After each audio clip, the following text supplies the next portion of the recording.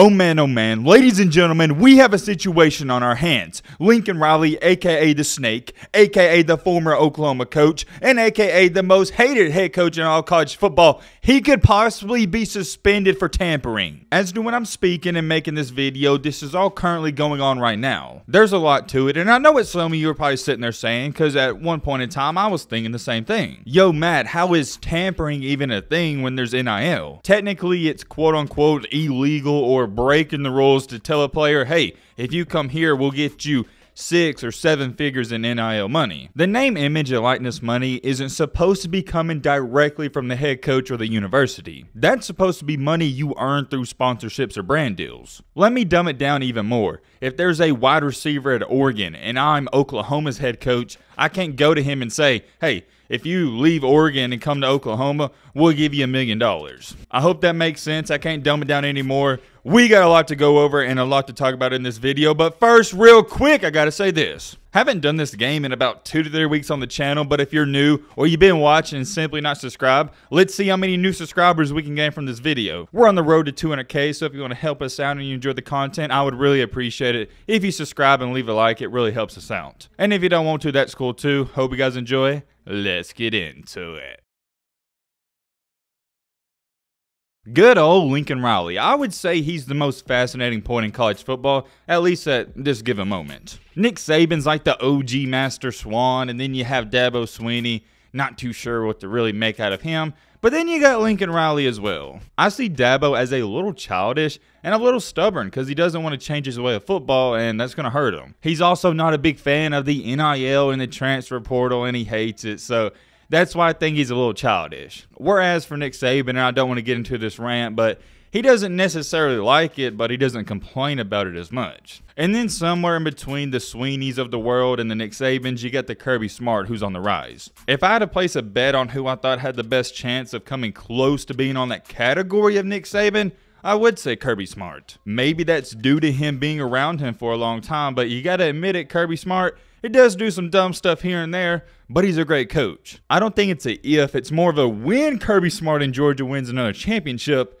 he'll start to get that recognition of being elite. He's not elite yet because he's only got 1, but wait till he gets 2. So right now I got Saban at 1, Kirby Smart at 2, Dabo Swinney at 3, and somewhere below that, not necessarily at 4, 5, or 6, you got Lincoln Riley. To be quite honest, I think he's barely in the top 10. He had good years at Oklahoma, some of them being great. The only downside to it is that every time they got into the playoff, they folded like an omelet. We're now in a day and age where if you don't win a national championship, it's considered a bust. The argument I've seen throughout his Oklahoma career, especially later on, is that yeah, he was a good coach, but Oklahoma, it's more of a prestigious program. I see a lot of fans saying that it's not like he built them up from nothing like Alabama did with Nick Saban when he came in. Whenever Lincoln Riley got that Oklahoma job, they were already in good shape. I don't like how some people try to discredit him and say they only were successful because of the programs, what's the word I'm looking for, because of their history. But you get what I'm trying to say. Even if you don't like him, I think we all got to somewhat respect him for what he did. It's not like they took a back seat when he got there. He continued to keep his foot on the gas. It did help that they had Heisman quarterbacks left and right, but at the end of the day, he's the one coaching them. I don't care if you know everything about football. I don't care if you're the best coach of all time.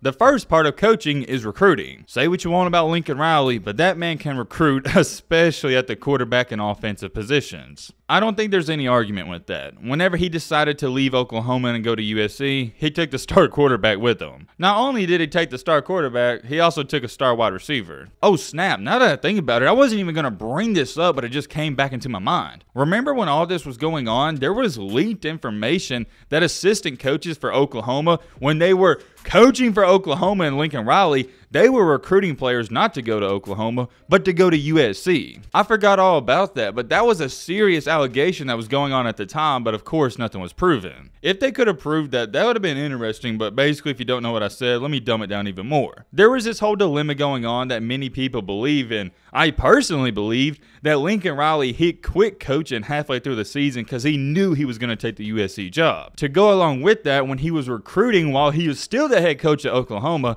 he wasn't recruiting those kids to go to Oklahoma. He was telling them, hey, I'm about to take this USC job. You should go there. He wasn't just doing that on the recruiting trail. He was doing that to his current Oklahoma players. And I do believe that. Was it ever proven? No. But why else when Lincoln Riley leaves to go to USC, 4 or 5 of his players follow him? It wasn't like they even had to think about it. It was literally the next day or two. Seems a little fishy if you had to ask me. Never mind, it's not fishy, it's obvious. Everybody knows what was going on. It's not the biggest deal in the world that a couple Oklahoma players decided to go with their head coach, but it's still breaking the rules. It's definitely some shady stuff, and it rubbed a lot of Oklahoma people the wrong way. For those of you that don't know, Oklahoma's fan base, and I love when college football is around because I talk about them so much because I love their fan base because they're so interactive. You want to talk about a fan base that is going to ride and die for their players? That's Oklahoma fans. One thing I've noticed about these Oklahoma fans ever since I've started covering college football is they're really loyal. And when I say really, I mean they're really, really, really loyal. That can be a good, but it can also be a bad thing. Here's why. Whenever somebody is loyal, not just in football, in a relationship or anything, if you're with them, it's going to be the best thing ever because they're going to make your life sweet. They're not going to cheat on you. They're going to praise you every single moment they got. However, and I think you know where I'm going with this, if you leave them in a rough way like Lincoln Riley did, it's going to be not so good. Not only will you lose their respect, they will blatantly hate you. Rightfully so. Anybody that leaves a program out to dry like the way he did, you have a right to hate them. I've said this multiple times on the channel. I would have done the exact same thing Riley did. I'm sorry, Oklahoma fans. 1, I'd rather live in a better place in USC, and 2, I'd rather make more money as a head coach. It's much deeper than a coach just leaving a school. You have to understand he has a wife and kids, and a wife doesn't really want to live in Oklahoma. And Riley has always rubbed me as more of this spotlight type of head coach. He never really, I'm not going to say he didn't fit in with Oklahoma, but he's more of a celebrity figure. He seems more that outgoing guy that would fit in with USC. And well, what do you know? There's a new situation that's going on with Mr. Lincoln Riley and a player he's trying to recruit in. This isn't just any said player, and this is why it's such a big deal. It's the Biletnikoff winner, Jordan Addison from Pittsburgh. If you win the Biletnikoff, you are technically the best wide receiver in America. It's not even up for debate, it's facts. Weirdly enough, this wide receiver, once again, his name's Jordan Addison, he announced that he's considering transferring from Pittsburgh. And when he announces that, it is leaked and rumored that the top school on his list is USC. For those of you that don't know just how good this young man is, I'm not going to hype him up too much. I'm just going to read off his stats, and I think they do all the talking it needs to. Last year, he had 100 receptions for 1,593 yards and 17 touchdowns in 1 year. In that year last year, he was only a sophomore. So just going off of those stats, going into next year as a junior, I don't think it's crazy for me to say he could have 2,000 yards if he plays for a great quarterback like Caleb Williams. Last year, he had Kenny Pickett, and Kenny Pickett was good in college, so that's why he had a good season. I get it 100%. It's the same thing with Jermaine Burton at Georgia. Would you rather play for Stetson Bennett or Bryce Young? As a wide receiver, it matters a ton about who your quarterback is. He can make or break you. A quarterback, not so really. I mean, yeah, you can have a bad offensive line, but you still control when you touch the ball. For a wide receiver, it's almost out of your hands. If you don't have a good quarterback, that can affect your entire season dramatically. So I understand wanting to go to USC from strictly a football standpoint. But the argument going on right now is that it's not from a football standpoint, it's from an NIL money standpoint. It's being rumored that Lincoln Riley told him they could get him up to 6 to 7 figures, which is $1 million in NIL deals. That also raises this question. Who in the heck is going to give him $1 million?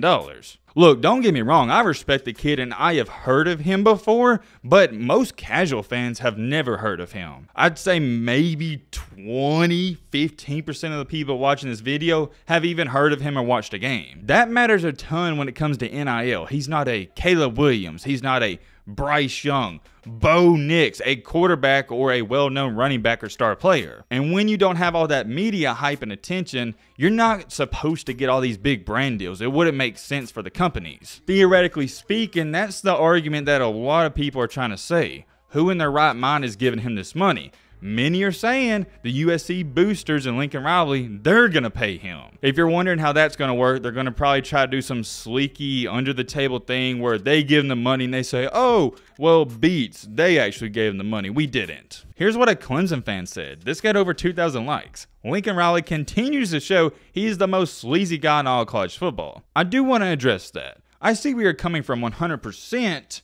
But Lincoln Riley, he's just trying to do his job. What Lincoln Riley is doing is no different from all these billionaire companies like Amazon, Nike, you name it, avoiding taxes. They're bending the rules. Just like all these companies that don't pay taxes, that's what Lincoln Riley's doing in this situation. Is he breaking the rules? It's hard to prove it, but it's definitely knowable that he's bending them. And that's the hardest part about it, because you can't convict him on it. My thing is, the NCAA should have known this. If you were going to put in this NIL and transfer portal bullcrap, you knew stuff like this was going to happen, or eventually it would happen down the road. I just think it's happening all too fast and nobody was ready for it. I mean, look at Nick Saban in Alabama. They landed 6 4- and 5-star recruits in the transfer portal just in the past couple of months. Now, they did it in a more respectable way, so that is a difference. Pittsburgh's head coach was so mad about this, he called Lincoln Riley himself and told him how mad he was, and the Pittsburgh official says there's tampering going on. Whoa, hold on. Now, that word tampering, that is some serious allegations. When I saw that word being thrown around, that's when I really got intrigued by all this. Because if it can be proven, not just you thinking it on the couch or me thinking it in my bedroom, but if they can legitimately prove he is tampering, Lincoln Riley could get suspended for 1 to 2 years. We really don't know because we've never had to deal with this in college football. There's not really a standard, like we've never seen a coach get suspended for tampering. I think it'd be similar to the Calvin Ridley situation in the NFL. I think if it was proven he tampered and got this receiver from Pittsburgh, the NCAA would try to make a, what's the word I'm looking for? They'd try to make an example out of him. They've already been talking about this, and it was actually talked about on ESPN by David Pollack, and he was pissed off about it too. It has been confirmed, though, if Lincoln Riley's proved of all this stuff he's quote-unquote said doing, he will be ineligible or suspended. I like this tweet. I want to read it out to you guys. This person said regarding the wide receiver, so basically people want this kid to stay in a situation where he is most likely going to play with a subpar quarterback, O-line, and defense out of some moral compass they have. Dismissing the fact he will be playing to try to raise his draft stock, do we not care about the player? That's my argument. You know how I feel. If you're a wide receiver, I would go play for the best quarterback I can. Who knows what's going to happen? My question is, so if Lincoln Riley's proved that he's tampering with getting this wide receiver, does that also mean the wide receiver, he's suspended? I don't know, and that's why all this transfer portal and NIL bullcrap is so intriguing. We don't know the repercussions, and you can almost guarantee it, if anyone's going to try to push its limits, it's going to be Riley. Although I would have left to go to USC like he did, I don't agree in the way he did it. It was childish, it was immature, and I think he owed Oklahoma more. It was the way he left Oklahoma, and that's why he's got a bad image. When you don't even say bye to your players and you just up and leave, take a jet to USC a couple of days after the season, it's not a good look. I didn't like it, I agree with the decision, but I don't agree with how he handled it. And now we got this going on, man. College football going into next year is going to be awesome. I can't wait. I'm very curious. Let me know your thoughts down below. But that being said, it's going to wrap up this video. We got all peace.